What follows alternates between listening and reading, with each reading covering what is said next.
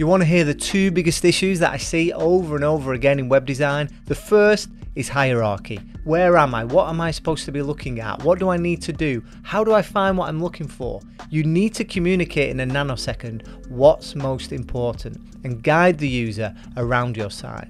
An effective layout is scannable, allowing the viewer to get a flavour of the content with a quick scroll. Paying attention to hierarchy in each section will help you achieve this. The second is typesetting. Too much leading makes headlines appear like separate items.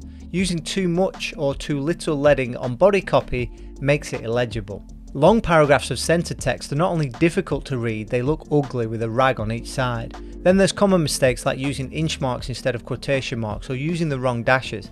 Hierarchy and typesetting are graphic design 101, but nailing these fundamentals will give you a really solid base to work from.